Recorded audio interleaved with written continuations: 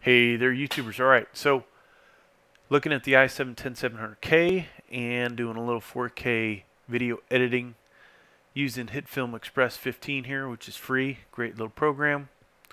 So let's talk about our actual video clip. It's basically this is going to output as 4K. It's a bunch of different clips, or two different clips, some special effects. Everything's 60 FPS, and then the output turns into 4K 60 FPS. So when I come over here and I do export now all contents, that gets this thing going and it processes. So you see 8 different basically finished processes here, or exports. There's 4 different ones, and I did 2 runs each. So I'll talk about the 4 different ones, and they're not all in the same order. And that'll help you understand what the times are down here. So we'll get to that. So let's look at our first run. You can see it took 6 minutes 24 seconds. What did I do in that run? So you saw what the video clip is, how long it is. Now if we look over here, the first one was done with no overclock, okay? And these are all default settings. So if I run this over here, you'll see all default, okay? Now what I did change here, why I did this one first, there's no explanation, but Turbo Boost Power Max, also known as PL1, and Turbo Boost Short Power Max, also known as PL2. These were set to unlimited, and from there I hit the apply button, okay? So once I did that, then I went and ran our first clip. It processed, and it took 6 minutes and 24 seconds to do that, okay? So, you know, you might be wondering, why did I bother with power limits? Well, with the i7 10700, okay, the locked version, I found that messing with PL1 and PL2, setting them unlimited, actually improved the amount of time it took to process. So just looking at this video, the 3 lowest numbers on here are the 3 that were done with power limit set to unlimited, okay? Now, will we find the same thing here? Well, I can tell you, looking at the numbers, something changed here. So let's look at the second number, which came in at 619. How did I get that? Well, that's actually the default setting, okay? So default is moving this guy back to 125 watts. And to get there, not that you guys need that, 125 there, and then this guy needs to be moved to 229.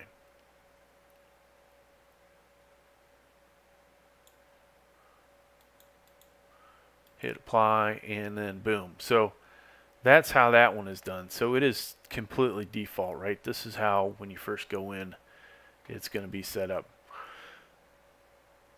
Came in here, boom, ran everything, got 619. So the default is actually faster in this case than power limits. Well, in a scientific experiment, you'd probably do each one of these 3 times and see. In this case, that really, you know, I can't say that was necessarily our goal, but after 2 runs, we could see whether it actually, you know, was going to stay consistent. So let's talk about what the third run is. Obviously, I did something here. We got 608.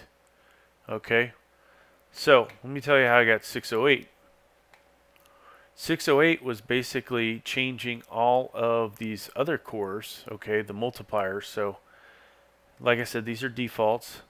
And if you want to put kind of a slight overclock on all these guys, then you would change the rest of the cores, increase their multiplier. So that's what we did here. Hit the apply button, and boom.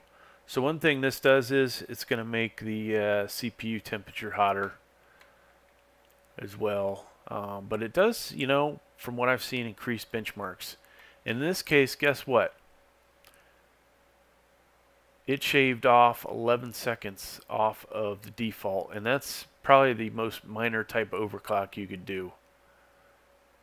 So right there, that is a considerable savings. If you're going to do a lot of editing continuously 4K over time, you know, it may be worth the extra power that you're burning up. All right, so that's how I got the third one. Now the fourth one, this was a overclock, and guess what? What did we do? We set this stuff to unlimited. All right, hit apply, and guess what? That had a negative effect. We went from 608 to 610.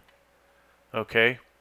All right. So that's how I got 1 through 4. Now, how did I get 5 through 8 here? Well, we ran the power limited, unlimited, and overclocking again. Got the exact same time. All right. Then I shut off the power limiting, just kept the overclock, ran it again. We got 611.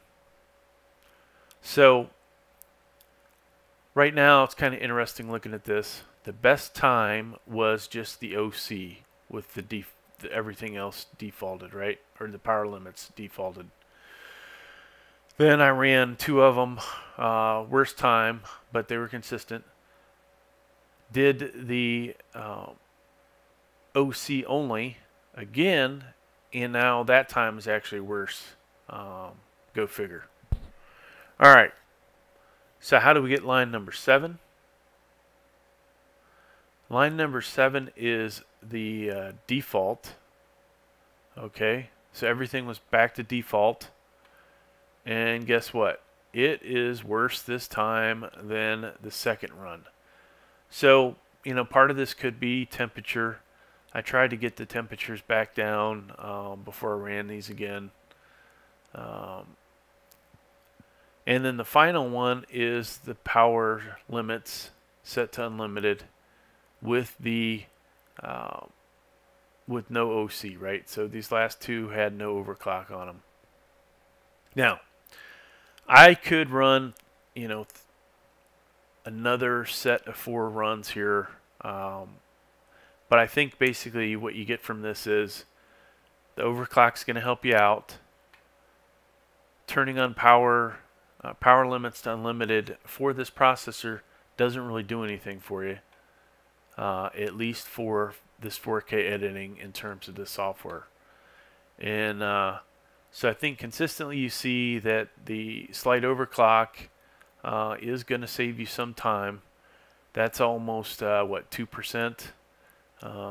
So there you have it, folks. That's all I have for this video. I hope you got something out of it. Please like, please subscribe. Thank you.